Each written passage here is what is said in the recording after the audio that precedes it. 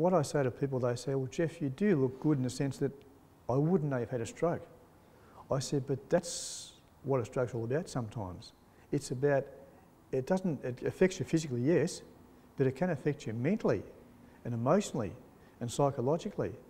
And I was never an emotional person as such, but since the stroke, all of a sudden I was seeing emotions like a lot of crying. I'd watch sad things on the television.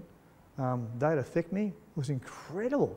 And my son's seen another side of me, which I think I look back now, I'm probably a better person in a strange sort of way because of the stroke. It's made me look at life in a total different way. So it wasn't a physical thing for me, it was more psychologically and more emotional for me. The emotional side is different for everybody after they've had a stroke. I'm unable to shed a tear. I'm unable to show a lot of emotion that goes along the way. My mother died not long after I had my stroke, and I was just unable to shed a tear to come along and get the emotion out of my system. The emotion seems to stay and takes a longer time to go. In terms of emotions, over those 10 years, Wendy's gone from I don't want to live anymore, and a lot of people have heard that. And she was serious. She's a religious girl, but she said, "Don't worry, everything will be all right. You'll be all right." You know, to now believing that this is part 2 of her life, and this helping and create awareness and so forth is her why she's here. I believe that too, because I think since my stroke, I believe that I part 2 of my life. I have to help people with stroke. So I'm doing that.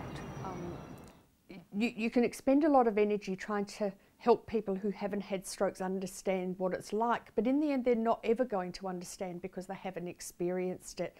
And simply by talking to others that say, me too, I know exactly what that's like, and you think actually they do know exactly what that's like, really helped calm all of the grieving emotions that I was dealing. I'd moved through sadness and anger, and I was out to change the world, and just the validation of others who have experienced it's like, oh, I can let it go. I don't need to have that fight. I can move through into acceptance and normalcy. Being inspired, being motivated, to give them the hope, because I think hope's important and confidence is important. Once you get the little small steps and stuff, they say wrinkling your toes was a milestone for me, and that led to bending legs. It is overwhelming. There's no doubt it's scary and a road you don't know where it's going to lead to. But in saying that, you've also got to you just got to deal with it. So what's happened's happened. You just got to make the best of the situation and keep on striving for not accepting second best. It's easy to accept second best. The depression was severe. After I left the hospital, I would not leave the house for 2 weeks. I cut off full communication from my family and cut off full communication from my friends. It started affecting my family. It started affecting my relationship with my partner and stepdaughters. There was a couple of days where they didn't want to come and see me because they would lash out because I was keeping with this builds up frustration because it's with the stroke. So.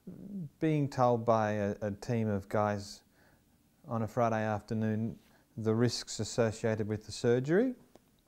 So I had to have a conversation with my wife the night before the surgery about names for, if he's a boy, we'll call him this, and because I might not be here tomorrow. Tremendously hard conversation to have, but it had to be had. And I woke up,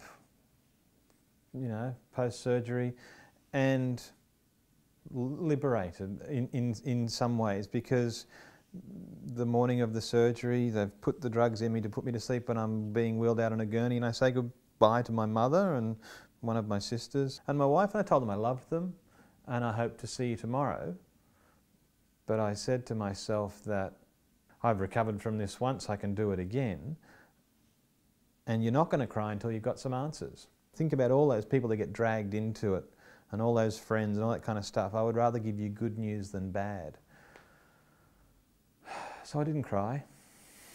I didn't cry. I got good news and I could give good news.